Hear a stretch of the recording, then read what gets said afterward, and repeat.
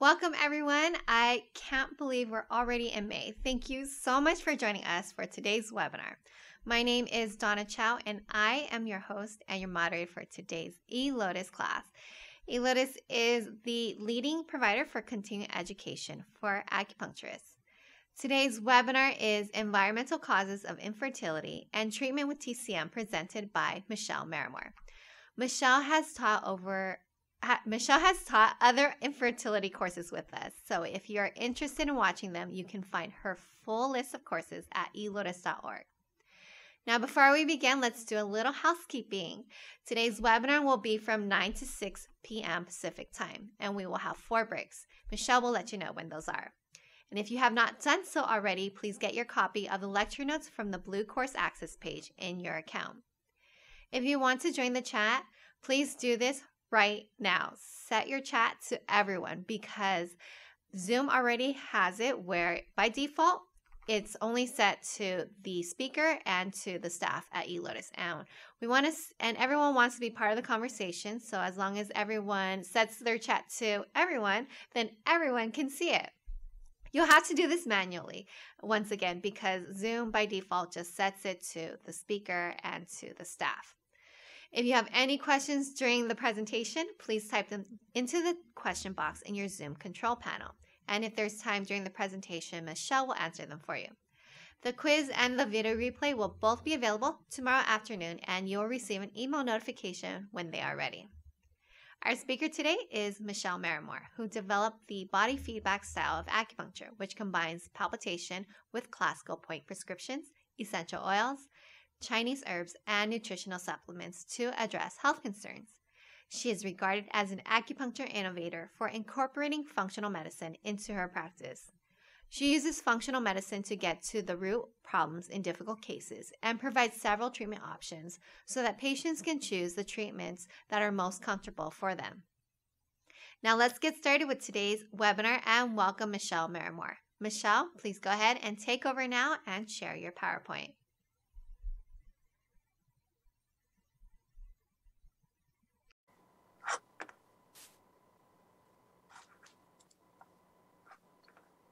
Okay.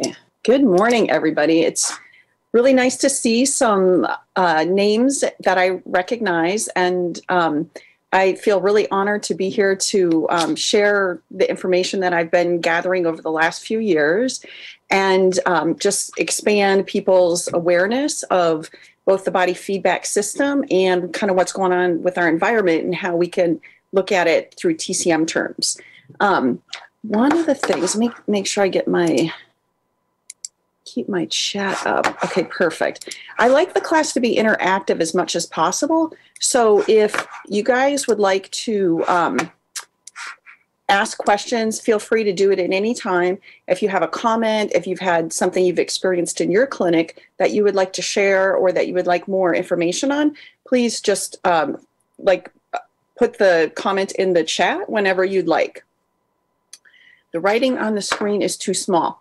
Okay, so what I'm doing here, let me see if I can get backwards. Okay, so I just want to go over the handouts really quick that we have that you guys can pull up on your own. So these are part of the course notes to download, so that as I'm going through the body feedback presentation and you're kind of wondering where some of this information is compiled in an easy to follow organized format, then you can go to the appendixes. So I will be referring to those throughout the class.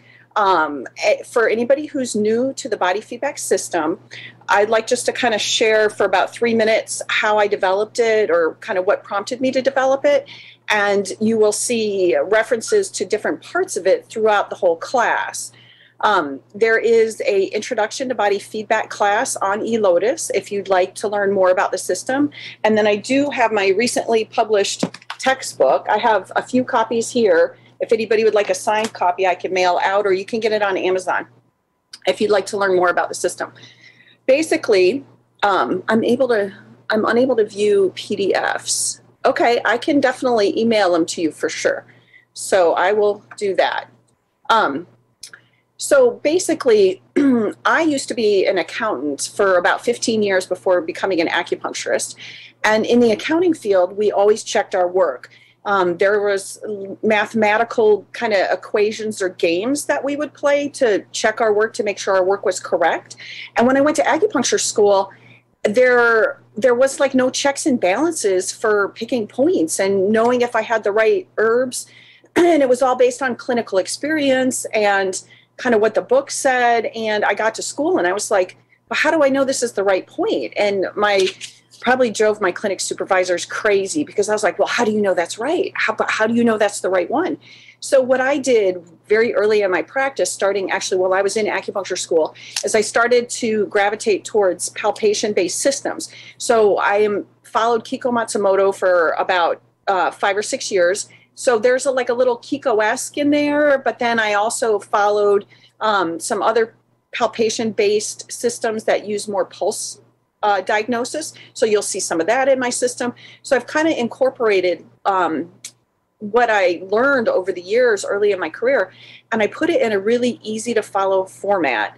And I've been working on putting together all the notes and making it easy for you guys to learn it, but it's pretty much step by step by step by step. And it's the same steps for every person. And so we'll go through those steps throughout the day over and over again. So just kind of go with it. The first time you see it, it might be like, wait, what is she doing? The second time you'll follow a little bit more and more.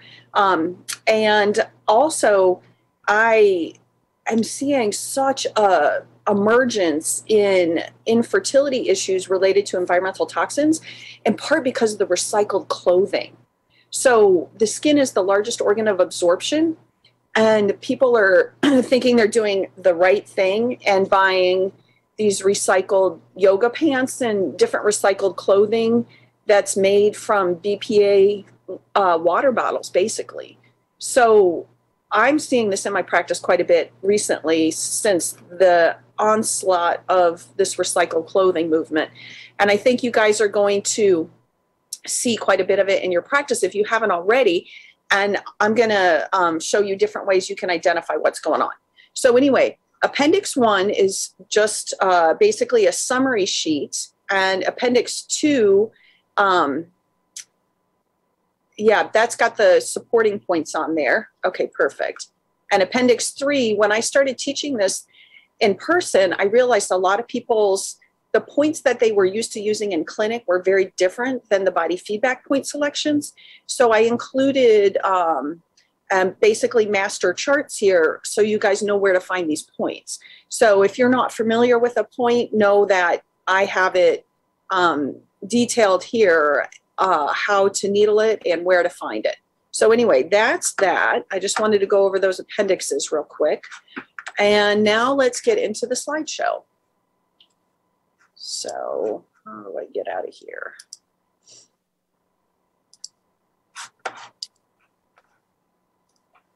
Okay, great. So now we're going to be starting the actual class. So we're going to look at environmental causes of infertility and treatment with TCM. Let's see.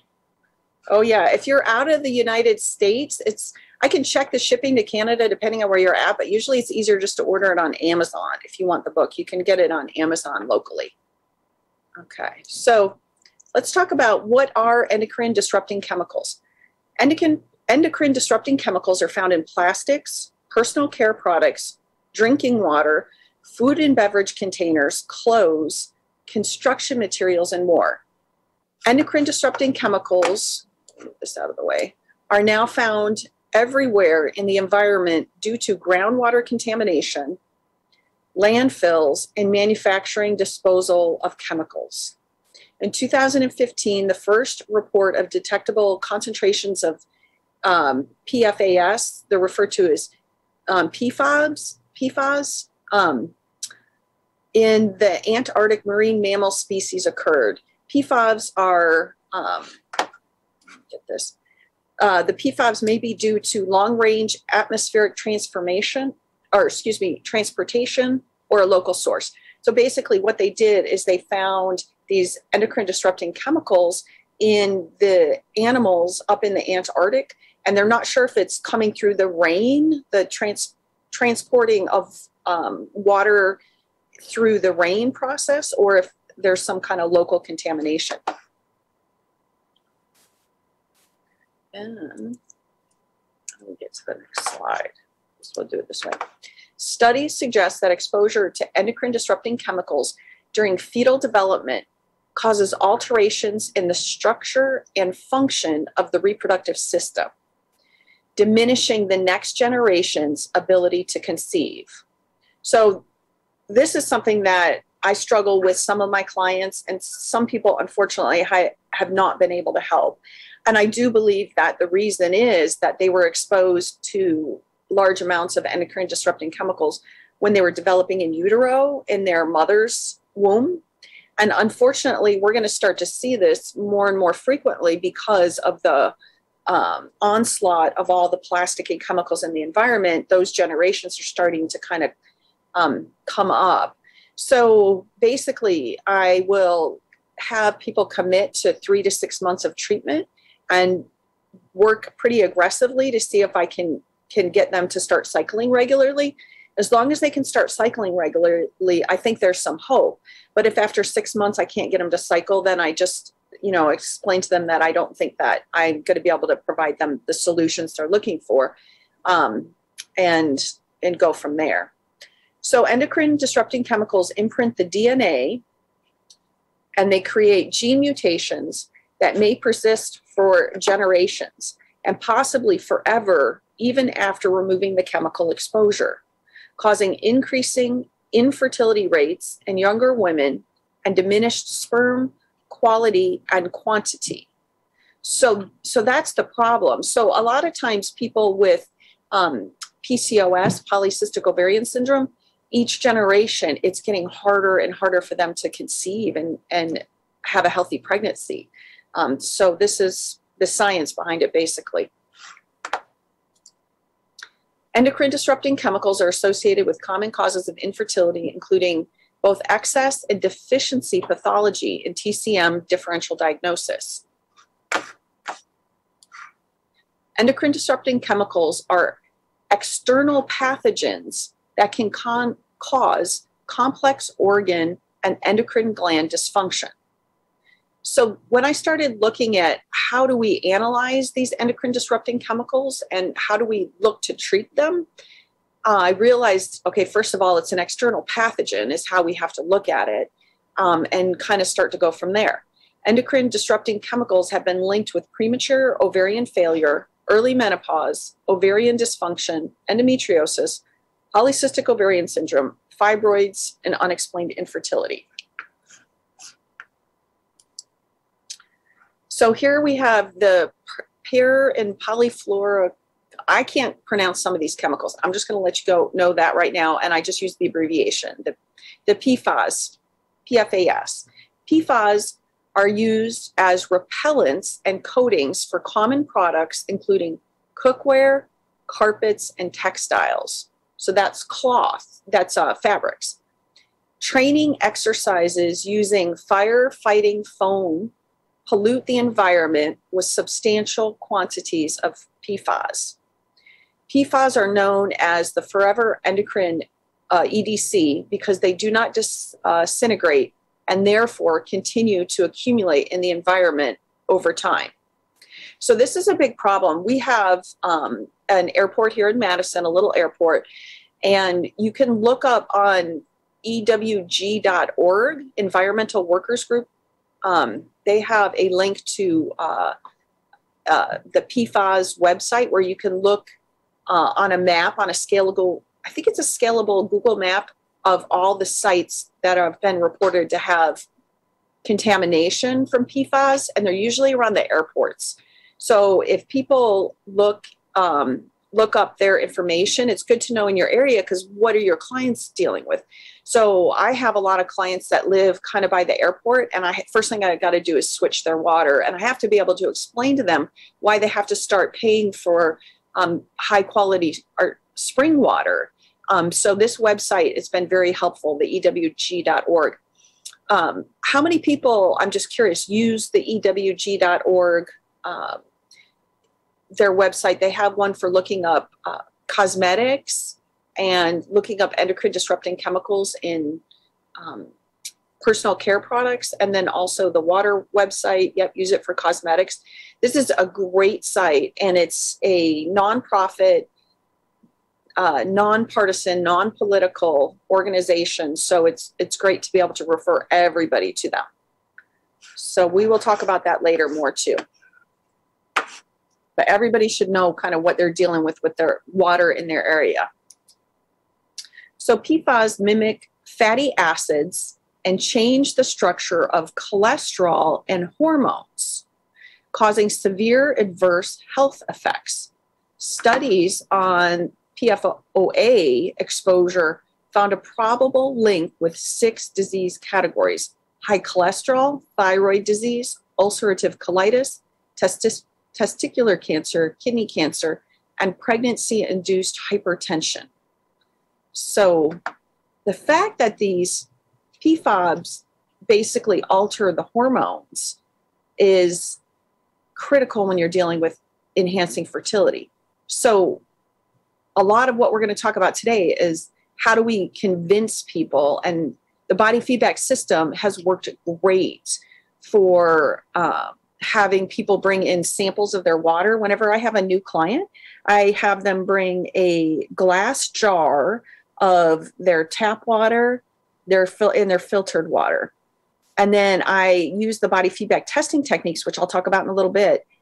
And I actually test their water. So I have all new clients, and I recommend everybody start doing that too. So we have a client clicked on the link. It's a bad link in the website. I tried to link on the PowerPoint and it says missing. So hopefully somebody at eLotus is following up on that. Let me know if you don't get that. Okay, higher PFAS exposure correspond with later menarche, irregular menstrual cycles, longer cycle length, earlier menopause, and reduced estrogen and androgen levels.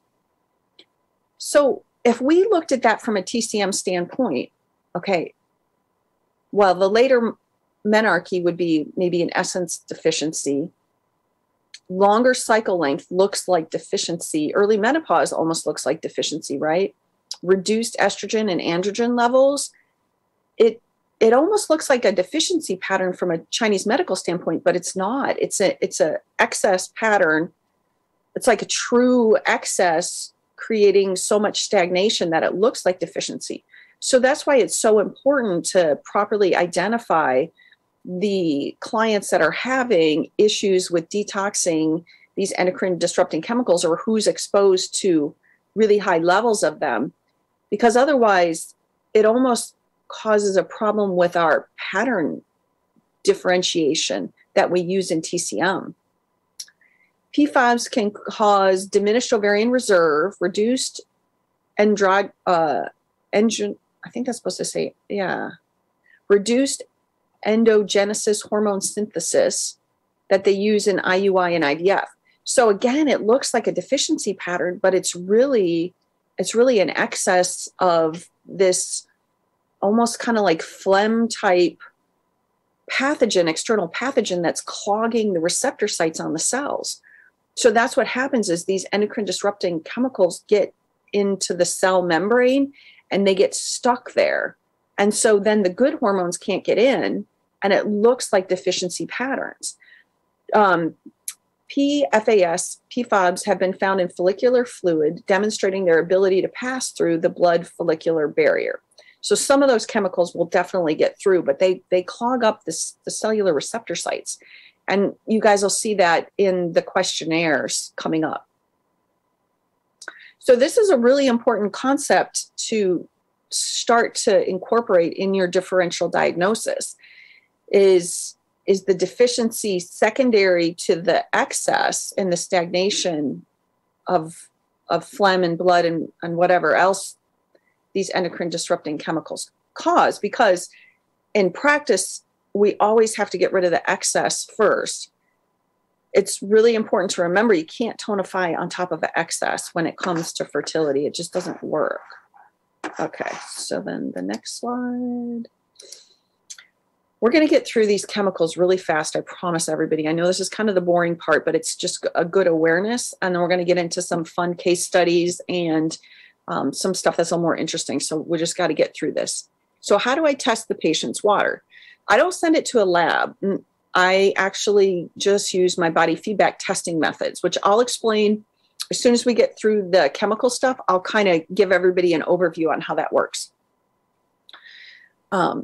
BPA, bisphenol A, BPA directly contacts food through plastic packaging, can linings, jar caps, inner coatings. BPA can enter the body through ingestion, inhalation, and transdermal absorption. So transdermal absorption, this is key here, guys, when we're talking about the recycled clothing issue. BPAs can absorb in through the skin. So there's studies that show that that can happen. And yeah, I don't know what's going to happen with this clothing industry, recycled clothing industry. So the primary sources of exposure to BPA include food packaging, indoor dust, dental materials, healthcare equipment, thermal paper, toys, and articles, what does it say? Articles for children and infants. And like I said, I think this is what's causing a much larger number of people struggling to conceive nowadays is with the recycled clothing. Oh no, you're fine, Ben. You're fine. This is kind of the boring part. We're going to get to the good part soon. So BPA activities, BPA activates several immune pathways involved in autoimmune diseases, including hyperprolactinemia. Hyperprolactinemia is when the person's making too much prolactin. So prolactin, elevated prolactin, diminishes FSH and the part of the cycle that matures the egg. And then it also is driven by LH. So then if the body's making too much prolactin, it's not making enough progesterone. So this is really important for obviously conception and repeat miscarriage. I see most of my people with clothing sensitivities, and we have a case study using clothing sensitivities, will have autoimmune type presentations in the endocrine system. And we'll talk about that in detail. But this is a really important slide to understand when there's endocrine disrupting chemicals that basically mimic estrogens. They get stuck in the cells. The immune system's trying to clean it up. It's trying to get rid of these chemicals. It knows that it's damaging the cell and it's creating all kinds of problems. And then the immune system says, well, okay, what glands make estrogen? And then the immune system starts attacking the endocrine glands. So it's what I've seen in my practice, and it's often it's the thyroid that gets attacked or the pituitary, because the immune system's like, well, if we can't get rid of all these chemical estrogens, we got to get rid of the source that's making the estrogens. So the immune system will actually start to attack the endocrine glands. So I'm going to teach you guys how to identify this, how does the red flags for when this is happening, and then actually how to effectively treat it and educate your clients so that they understand what's going on and the importance of the changes they have to make in their lifestyle. So this is really important stuff, and this is a lot of this class is going to be kind of using this in practical terms. Okay, let's read it again.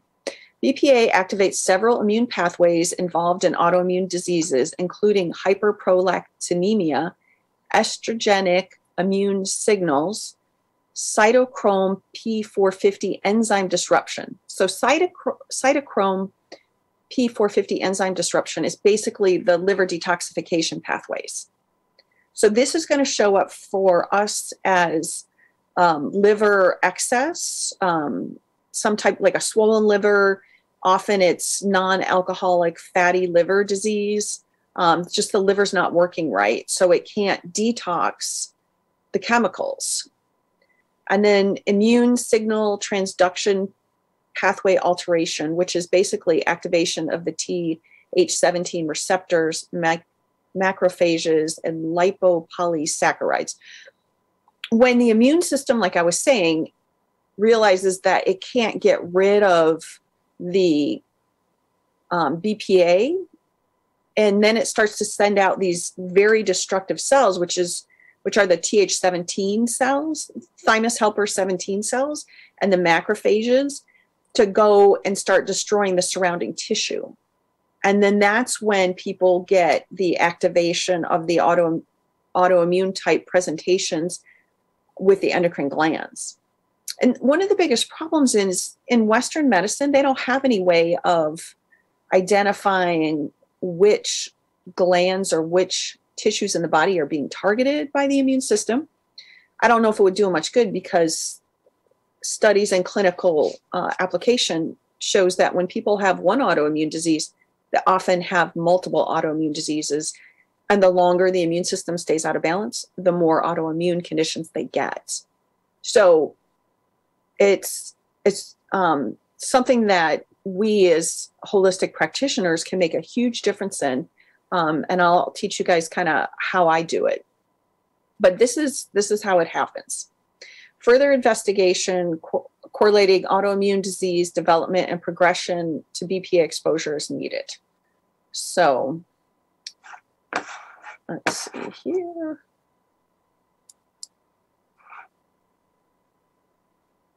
BPA contributes to female and male infertility, precocious puberty, hormone-dependent tumors such as breast and prostate cancer, and polycystic ovarian syndrome. So this BPA is very serious. And like I said, that's where in the clothing, you guys are going to see this, I think, a lot in your clinic now that you're aware of it. I'm just curious, how many people in this class have started to put together the problems with this recycled clothing, and even just how polyesters have been manufactured in the last 10 years has changed.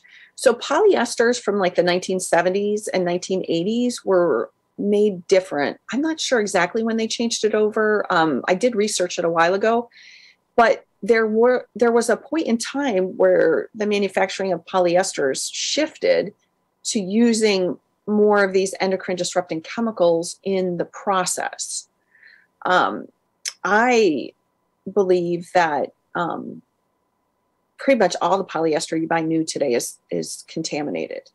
So, okay, Jeannie, great. So anybody else seeing this in practice? You guys will start to see it now because it'll be on your mind. With assisted reproduction procedures, BPA exposure negatively impacts peak serum estradiol levels during gonadotropin stimulation, the number of retrieved and fertilized oocytes, and implantation. So in some of the European countries, they're starting to actually do urine testing on people before they do IVF because of this problem with BPA. So what we can do is we can do something kind of similar and detox people and get them in a better space before they go through IVF or IUI procedures, which is kind of what I recommend to clients that I can't shift their cycle. So if I have somebody that I suspect his reproductive endocrine system has been damaged by endocrine disrupting chemicals from in utero time and it just doesn't work right, I tell them that there's a good chance that we can get them cycling, you know, from a holistic standpoint, if the body was not permanently kind of, the programming for the endocrine system wasn't permanently damaged in utero. So I tell them that basically sometimes it is permanently damaged and there's holistic medicine can't help. and, you know, you might end up having to do IUI or IVF, but we can detox the body, get the chemicals out as much as possible. And studies have shown that there's a much greater success rate if you do have to go through IVF, if these chemicals have been removed from the body. And so that the time that they're going to spend with me and using acupuncture supplements, Chinese herbs, is going to benefit them, even if they do have to go down the Western route, so that they know that their time and their money is well spent, no matter what the outcome is. So it's really good to kind of let people know that up front, and we can do that. Fun. Yep. Can't wait to know how the endocrine disruptors are the culprits. Yeah, it's really cool to kind of see this. All right. And then somebody was at a conference 7 years ago where the head of the environmental workers group, EWG, did an amazing lecture on BPA. Yeah. So there's one lab that I use for testing chemicals in, it's Great Plains Laboratory out of, I think it's Missouri, and they do urine testing for toxins. So you can kind of see some of the toxic load that way. So now it gets even worse, guys. We thought BPAs were bad, so they're going to start making BPA replacements known as BPS, BPF, BPAF, and BPZ, which may pose similar or higher health or similar or higher health risks. BSP promotes estrogenic activity, anti-androgenic activity, pro-arrhythmic effects, and hypothalamic neurogenesis. So basically, it just disrupts the endocrine system, okay? It just messes up all the hormones. It messes up the command center, which is the hypothalamus here in the brain, and the body can't figure out what to do. BPF demonstrated estrogenic, androgenic, and thyroidogenic properties, so that's the thyroid. BPAF is reported to cause more potent toxicity in cells, binding more strongly to estrogen receptors, and have more effect on gene expression compared to BPA. BPZ and other BPs also have structures similar to BPA and may show similar toxic effects. It's just that we got to get away from these plastics is basically kind of what's going on. Let me get you.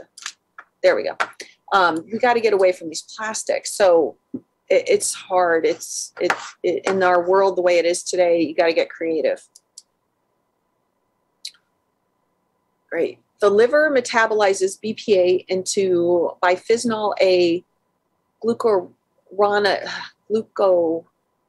I think that's how we say glucuronide, for excretion in urine. So that's where they can pick it up in the urine testing. So basically, the liver metabolizes the BPA for excretion in the urine. One study recommends clinical tests of BPA concentrations in the urine to evaluate exposure and the risk of certain endocrine disorders and health concerns. Because of constant daily exposure and bioaccumulation tendency, attention to BPA monitoring is important. So bioaccumulation tendency means that it builds up in the body, it builds up in the cells, the body can't get rid of it, it starts storing it in fat cells, and it just builds up in the body. And in the case study that we're going to go through today, the first one, the woman, I was trying to explain to her why her clothes are causing her to not be able to get pregnant and to not miscarry. She keeps miscarrying. So she's like, but I've been wearing the same clothes for a long time. I don't understand why you're trying to tell me my clothes are not working now. And I'm like, because it builds up in the body. It accumulates in the body. The body can't get rid of it. It stores it, stores it, and stores it. And then basically there's a tipping point where endocrine dysfunction occurs, and then you can't get pregnant and you can't carry your pregnancy to term because of this bioaccumulation. So it's important to understand that they've got to get rid of it. It's built up in their system, and we need time to detoxify it. We definitely need a couple of months to get it out of their system. Okay, PCBs, known as chlorinated hydrocarbons, were manufactured in the United States from 1929 until they were banned in 1979. However, they still circulate in the environment today. Due to their non-flammability, chemical stability, and high boiling point, the electrical insulating property, electrical insulating properties, hundreds of industrial and commercial applications utilize PCBs. So this is where it's in the construction materials. They find a lot of PCB type exposure comes through house dust. So that's where it's coming off the electronics, it's coming off of the construction materials. So it's really important to have, I think, air purifiers and to be able to take care of the house dust. Phthalates occur in products containing PVC resin, including vinyl upholstery, shower curtains, food containers and wrappers, toys, floor tiles, lubricants, sealers, and adhesives. Cosmetics, such as perfume, eyeshadow, moisturizer, nail polish, hairspray, liquid soap, and pesticides can also include phthalates. Phthalates are easily released from products into the environment as they degrade. Phthalates naturally degrade outdoors and therefore do not persist in the environment. So this is some of the older chemicals, and this is what you have to be concerned about, though, in facial products. This is where you're going to want all your clients to take a look at whatever cosmetics they're using and run it through the ewg.org website, because they will find out if there's phthalates in their products or how toxic their products are. And, you know, if you can imagine you're putting chemical stuff right on the face, that's the major hypothalamus and pituitary glands that are being affected in the endocrine system. And you guys are going to see in a minute why that's critical to the whole endocrine system. Phthalates have been used in plastics for over 70 years and are associated with premature ovarian failure, decreased fertility, adverse pregnancy outcomes, and gynecological cancers. During prenatal and postnatal periods, so that's during, you know, when the baby's in the womb developing, phthalates can interfere with the HPG axis. That's the hypothalamus-pituitary gonal axis. So that would be ovaries for women and testes for men. So unfortunately, a lot of like unhealthy lotions and things that women were putting on their belly for stretch marks were actually disrupting their unborn babies' reproductive systems. So it's just very sad that people's lack of awareness and what's out there in the environment is cause these future generations to have so many problems. So I think this is part of what we could have been seeing also. Phthalates disrupt the signaling of the membrane receptors for gonadotropin releasing, luteinizing, and follicle stimulating hormones. So these are the main hormones that are involved in maturing eggs and also making sperm. So as you can see, if the receptor sites are disrupted, I don't know if they're shut down, if they're clogged. I'm not sure how they're disrupted, but then it's not going to respond to follicle stimulating hormones, which develop the eggs and make the sperm, and luteinizing hormone, which helps with ovulation and progesterone production.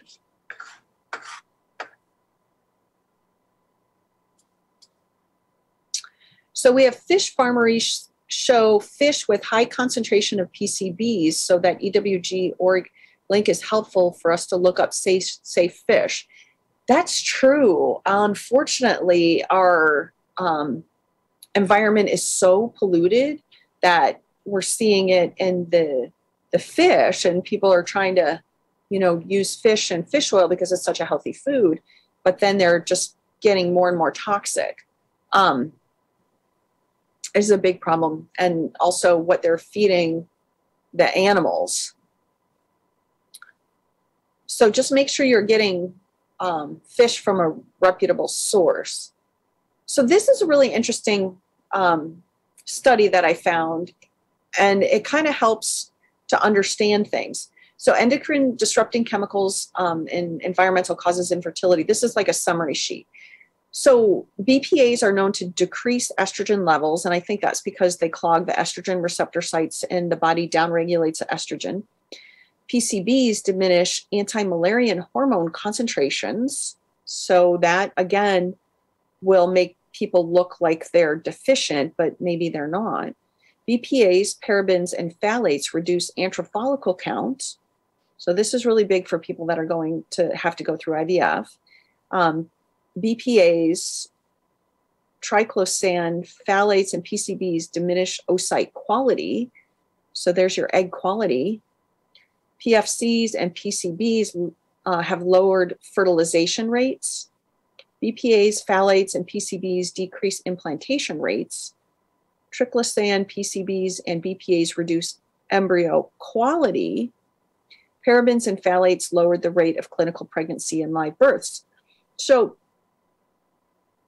as you can see, this is a huge problem for our clients that are struggling with getting pregnant. And like I said, who knows where we're going to be in 20 years from now. Oh, whoops. So, okay, let's take a minute to talk about what the body feedback system is before we go into the next technical slide, and we can have some fun. And I just need to watch my time for breaks. Okay, we got time. This is perfect. So the body feedback system is basically, it's a technique that uses a kinesiology-based palpation testing for clients to use their body as a way of guiding the treatment process. So basically what I do is I am listening to the person's body to explain to me what it needs to heal and where the root of the problem is. Because I believe that the wisdom within the cells is much greater than my educational background and what my clients tell me. In my practice, I spend as little time as possible talking to the people about their problems. I mean, I want to get a basic understanding of it, but I believe that if I get them on the table and then I let their body guide the treatment process and their body tell me where the root of the problem is, they'll get much better results. And basically it uses changes, involuntary changes in muscle tone, intention, and pain to identify like alarm points or problem areas. So basically the client lays on the table. It's critical that we take kind of gravity out of the situation. So it's not like they're doing it sitting up. They've got to be either in a zero gravity chair or laying on a table, and they're relaxed and they're just laying there. And I can press certain acupuncture points, or I can test certain essential oils or supplements or herbs, and the muscle will tighten up or it'll relax. So it's really obvious to the client on the table that their body's changing and they're not telling it to change. And so it's not like the muscle testing that goes like that at all. That never worked for me for some reason. I never even really got into it because I just like didn't feel right to me. But basically there's master points that are in the upper shoulder area that I use a lot. And you'll see that in the slides coming up. But there's a master hormone point, which kind of comes off of SI13 off the edge of the scapula, that if there's any problems in the endocrine system, there'll be like a tight knot there. And sometimes if it's been there for a long time, if I kind of palpate over it or rub over it, there's so much fascial adhesion that it it feels like going over bubble wrap. And the person can feel that, and it's usually quite painful. And that indicates a long-standing endocrine imbalance.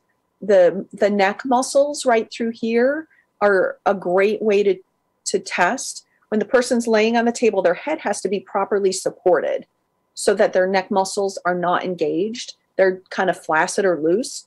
And then what I do is I place either supplements or essential oils in the upper abdomen. So right here, and I'll explain how that works. So I'll place stuff right here and then give it about 15, 20 seconds and repress the neck muscles or the SI13 or some of the other muscles we'll go over as we get into the other slides that are alarm points for other endocrine glands. So I use, my favorite one to use is the neck muscles, and it's because of the thyroid is basically the last endocrine gland in this funnel before the ovaries. So I know if I clear the thyroid, then the ovaries should be good. So a lot of times I'll use the neck muscles for testing.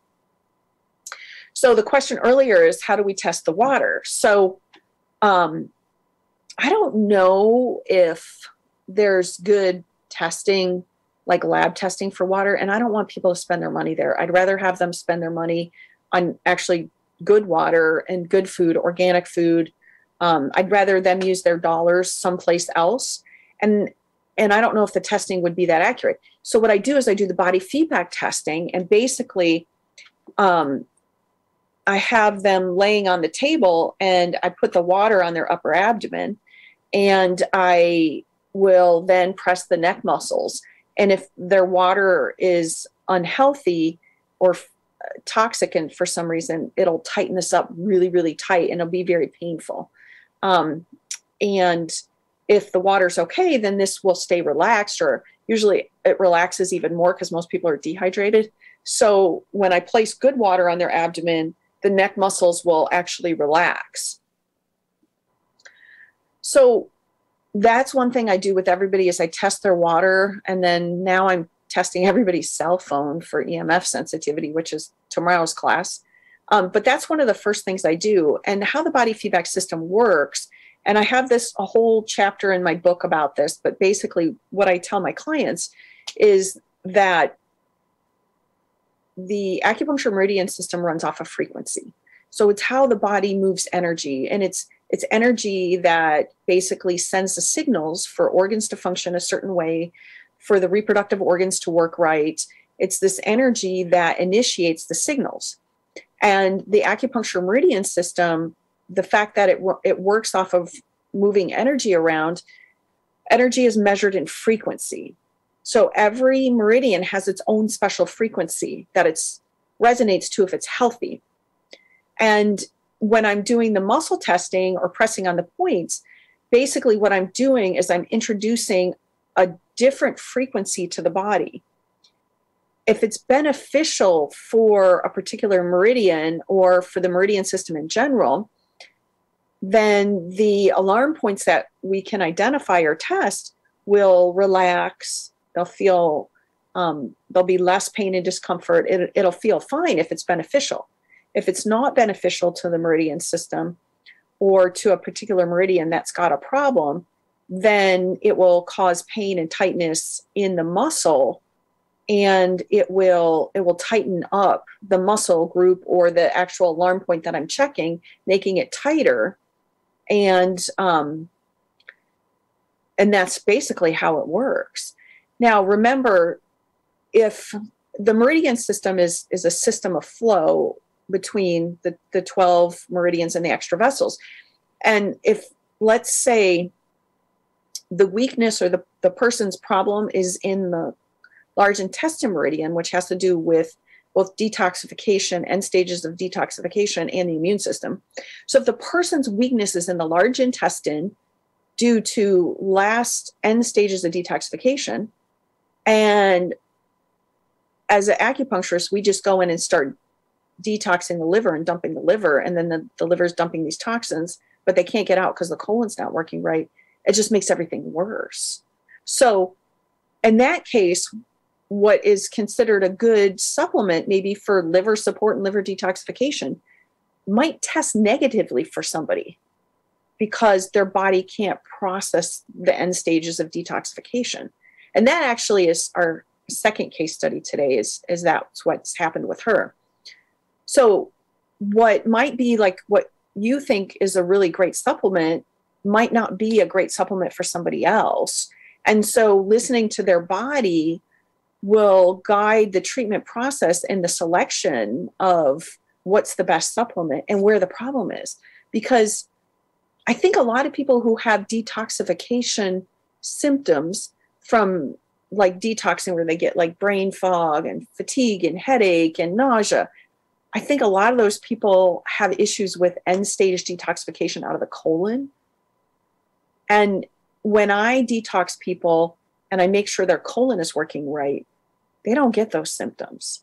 So, and then they respond really well. And then they see really quick changes. So it's important for me to know, does this person have problems in the colon? And I do that by checking the iliotibial band on the side of the leg, or in the lower right-hand quadrant of the abdomen is the colon organ alarm point. And then obviously the pulse position that goes to the lung and large intestine.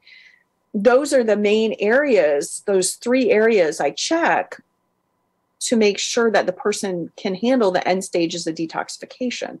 And we're going to talk about the importance of this here in a minute.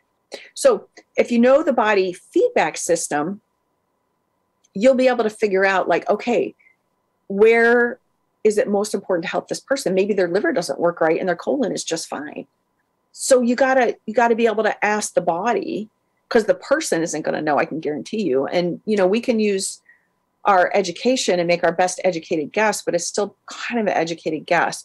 I feel like asking the body to tell me is the best way to find out these things without having to spend a bunch of money on labs. And because you can see it in labs, and I've got some labs to show you guys, but I'm all about like, let's get the most efficient treatments for the least amount of hassle and the least amount of cost. So that's where I find just using this body feedback testing techniques gives me the answers, and it works really well.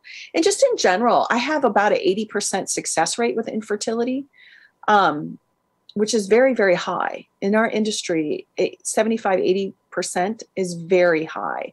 I think that last 20% that I can't get to is people that unfortunately have been permanently altered due to exposure in utero. So I am very passionate about sharing this information with you guys, because I feel like our profession can make a huge difference with infertility. So there's it. Okay.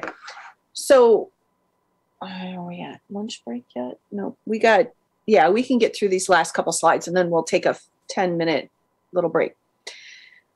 So non-alcoholic fatty liver disease refers to the accumulation of excess fat in the liver, not due to excess alcohol consumption.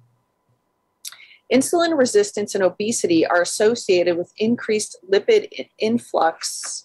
Move this out of the way. Yeah, increased lipid influx into the liver, promoting hepatic triglyceride accumulation. So basically fat, stores of fat, and then the endocrine-disrupting chemicals are stored in that fat. The prevalence of non-alcoholic fatty liver disease is up 30% in developed countries and nearly 10% in developing nations, making non-alcoholic fatty liver disease the most common liver condition in the world. So it's basically compromised detoxification, and I believe that it's associated with these endocrine-disrupting chemicals. So early life exposure to endocrine-disrupting chemicals may play a role in non-alcoholic fatty liver development later in life. So they're starting to see this in studies. Exposure to non-phenol NP, a known endocrine-disrupting chemical, combined with high sucrose, high-fat diet accelerates and exacerbates the development of non-alcoholic fatty liver disease caused by NP exposure. So this is the whole metabolic syndrome with PCOS, basically, is what I think. So they have compromised liver detoxification, and some people with a high fat, high sugar diet will develop this fatty liver disease pretty quickly. Symptoms of non-alcoholic fatty liver disease: anxiety, upper abdominal pain, sleep disorders, thirst, warming sensations, fatigue or daytime sleepiness, gastrointestinal problems, bloating, and defecation disturbances, which I guess would be diarrhea, I'm guessing, urgent. So this is, could non-alcoholic fatty liver disease be correlated to chronic skin issues? Yes, it can. The chronic skin issues, I honestly think too, is exposure to endocrine disrupting chemicals directly on the skin too. And then people, sometimes they have liver detoxification issues, sometimes they don't. Both of my case studies have skin issues, chronic skin issues. The second one, I didn't really talk about it that much, but I'll share it with you more. But the first case study has got this autoimmune kind of response to her clothing, to the plastics, probably the BPAs in the clothing or something in the clothing, and her liver is actually okay. So it could, I definitely think that endocrine disrupting chemicals are a part of non-alcoholic fatty liver disease, but non-alcoholic fatty liver disease doesn't have to be a part of the endocrine disrupting chemical scenario. So we'll see both today, actually. How much of it is related to diet versus EDH, endocrine disruptive hormones? I think it depends on the genetics. Like some people's genetics are in such a compromised state to begin with. And I actually talk about that in tomorrow's class quite a bit, because there's a lot of genetics that come into play with EMF sensitivity, but there's certain detoxification pathways that are more problematic for certain family groups and genetics. And then, you know, there's always the question, well, are the families all eating the same crappy food, or is it their genetics, or is it a combination of both? So, and are liver enzyme blood tests enough to determine the health of a liver?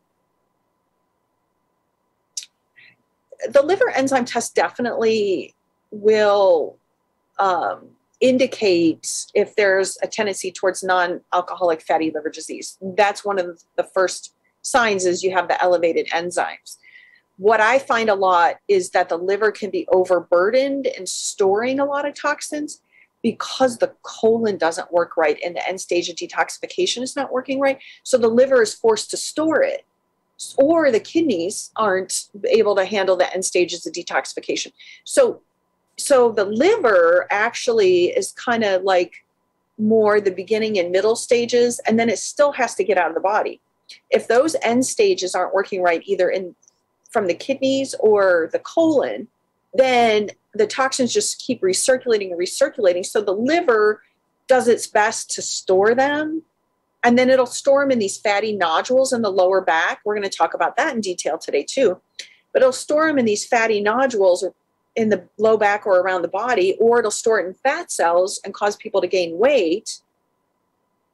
And it looks like the liver, and the liver gets like blamed for most of it, but it's really farther down the detoxification pathways that's not working, which is why we got to be able to ask the body where the problem is. See, hopefully guys are getting, like, the body's really complex, and it can look like the liver, but it's not. And so that's why I think having a labs is helpful, because sometimes if the labs look good, but the person's still pretty toxic, they're still having a lot of issues, then the body's storing it in the fat cells, which is then disrupting the hormones more.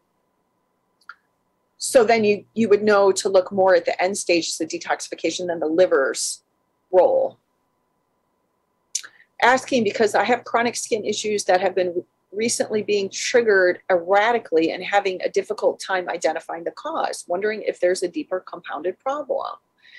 You know what would be really fun is if we go through the class and the first case study is on the skin person, and then whoever just asked that, Christina Lee, if on some of these little breaks or lunch, you could go and test some of your stuff. That might be kind of fun to see. And then I could kind of help you too. And non-alcoholic fatty liver disease has definitely got a genetic component. Unfortunately, foods and chemicals in our environments are causing snippets in the genes, which are basically mutations that are associated with diseases. So genetically, people who have not the best genetics, you could say, or compromised like liver detoxification genetics, basically what's happening for them is the more chemicals they're exposed to and the more problems they're exposed to is triggering more snippets, making their genetics even worse. And then that gets passed on to future generations. And then it's just compounding the infertility problems. Okay. And then also, guys, people that get warm flushes, especially if they're going through menopause. So I know this is a fertility class, but we're just going to talk about it really quick. Most women that have hot flashes during the day, or if they get hot flashes like right after they get into bed, you got to look at, are they using a lot of polyester clothing because, or is there a lot of polyester in their sheets?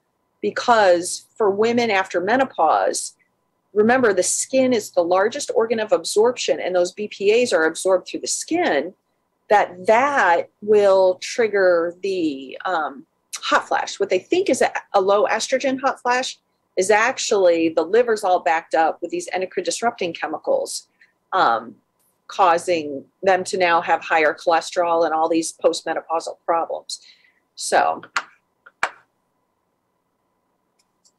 okay. So non-alcoholic fatty liver disease and male fertility. The non-alcoholic fatty liver disease male patients experienced significantly decreased lower sperm quality and reproductive hormones compared with the control group. So that's where we're going to see the non-alcoholic fatty liver disease affecting fertility for men.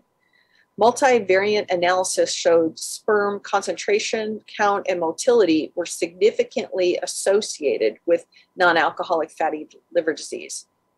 There were no significant differences were observed in semen volume or morphology, size and shape.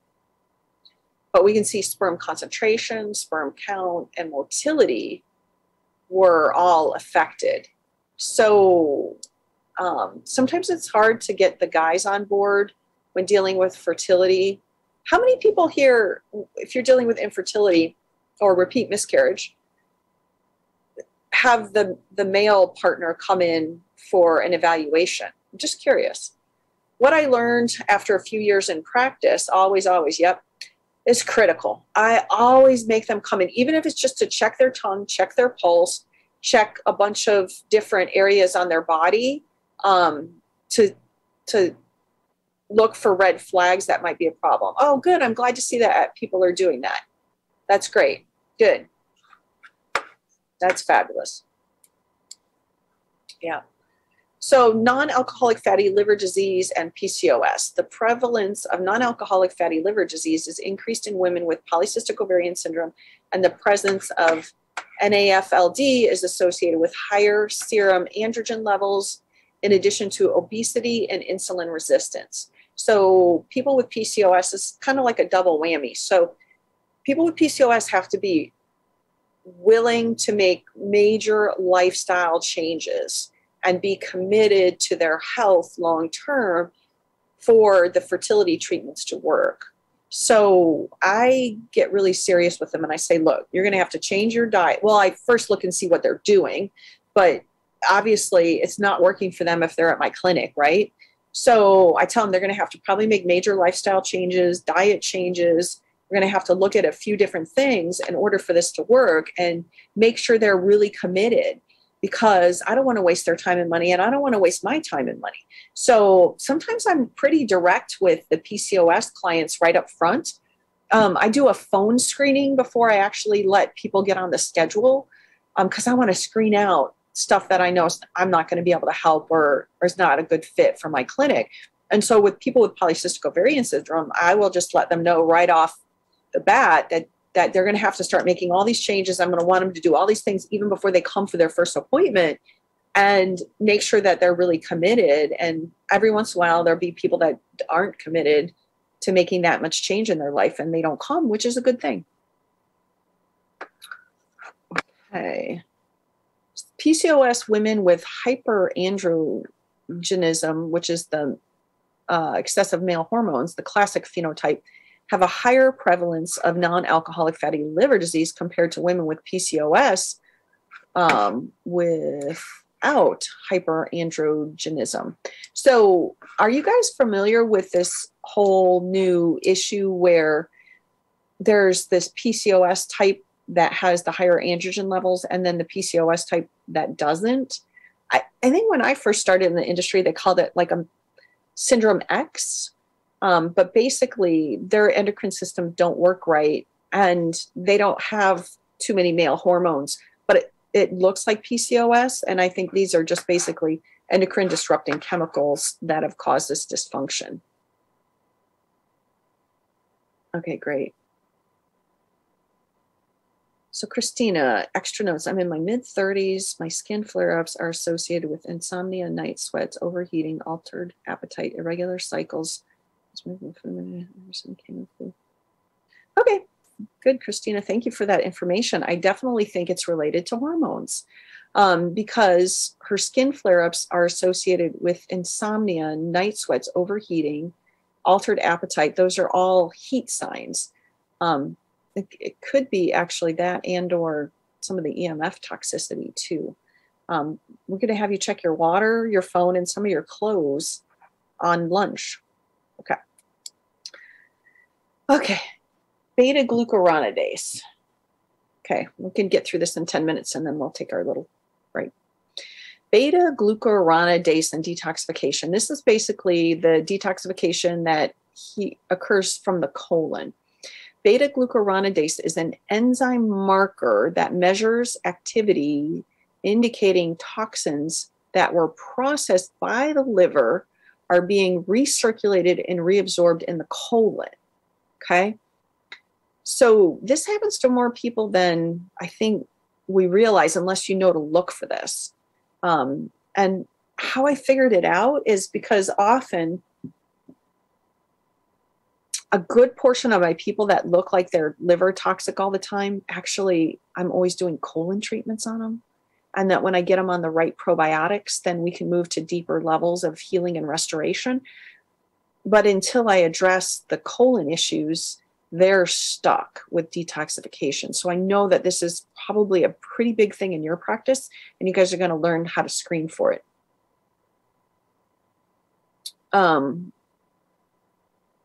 So beta-glucuronidase, okay.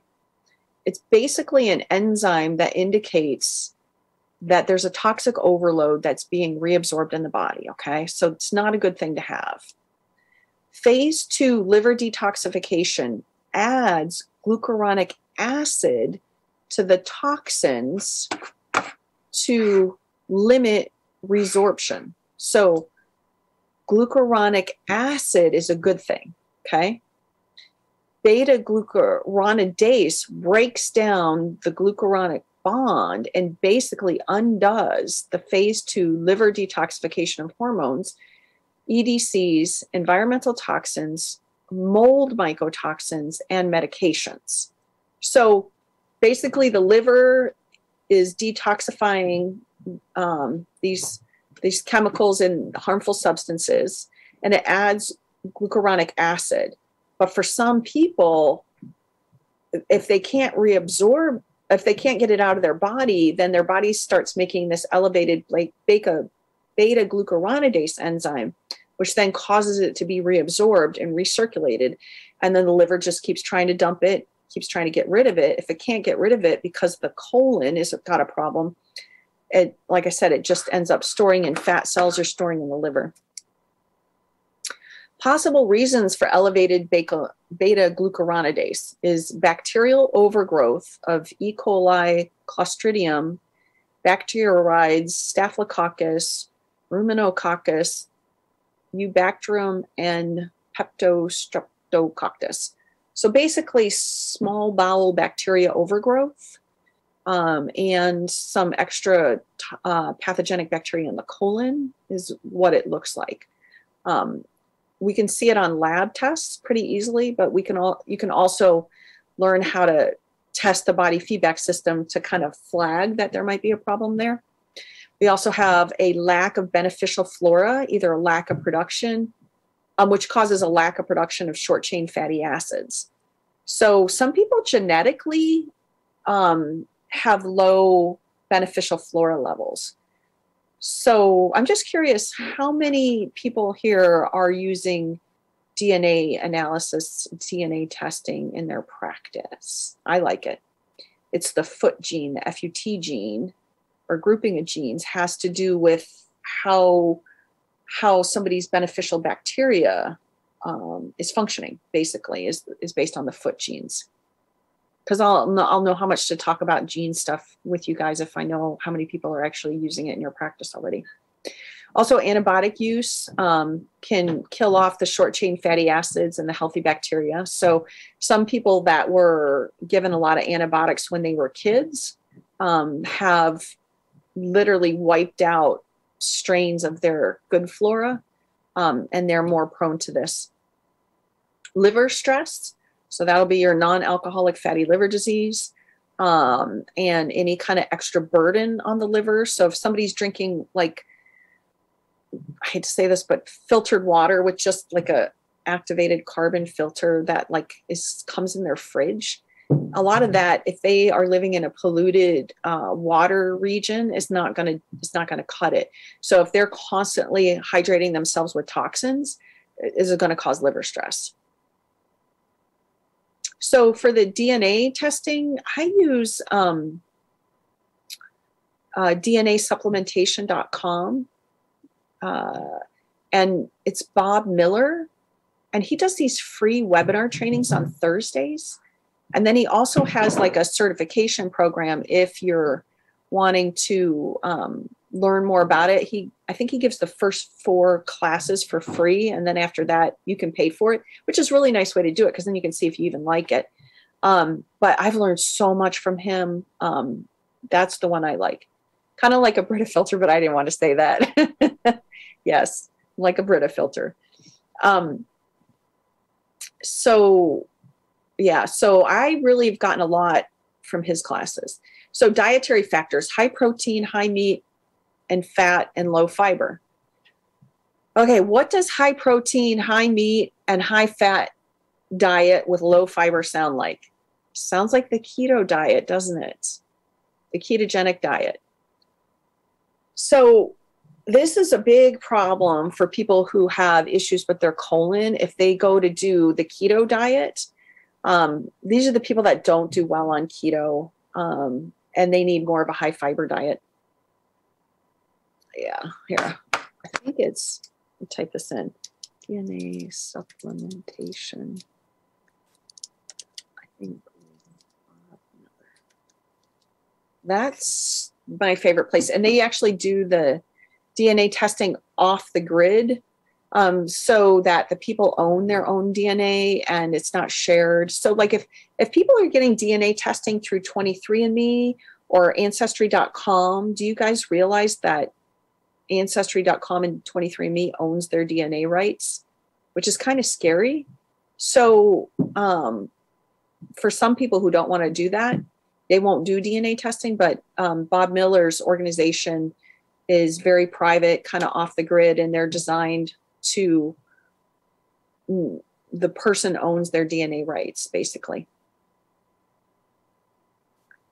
I don't know, but I like, so do you guys remember, like, they caught that one killer in California that was killing people because they were able to get some of the DNA. Well, not that you guys are killers or people are killers, but basically they got some DNA and they ran it through the ancestry.com or 23andMe. I can't remember which one. They ran it through their database and they had a DNA match. So like the government and the police can use DNA that they find and run it through those organizations too. I don't know what people would do with my DNA. I have no idea what they'd want to do with my DNA. Yeah, 23andMe. I personally did do 23andMe. So, and another thing you can do is you can take your 23andMe data and you can run it through Bob Miller's program, and it will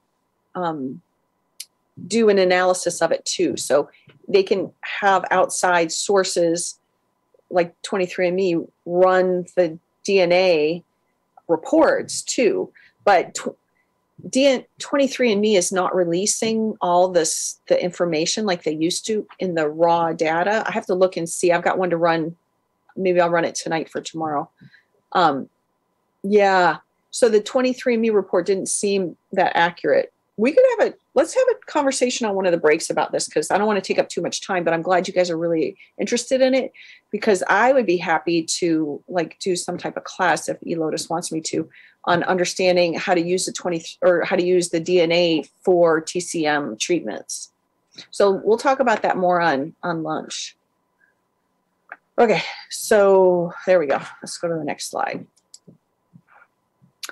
Elevated beta-glucuronidase and hormones. BPA and other EDCs are cleared through the glucuronidase pathway.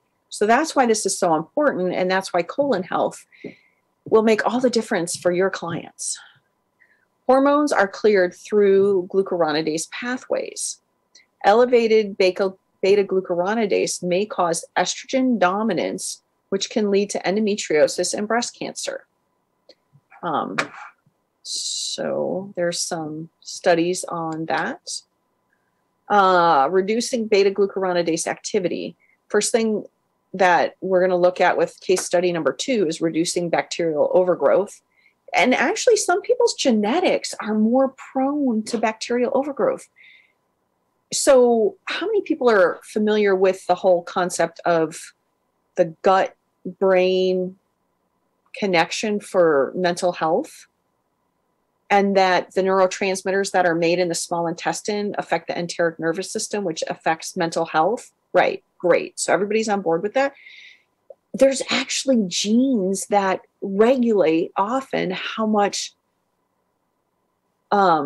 bacterial overgrowth people have.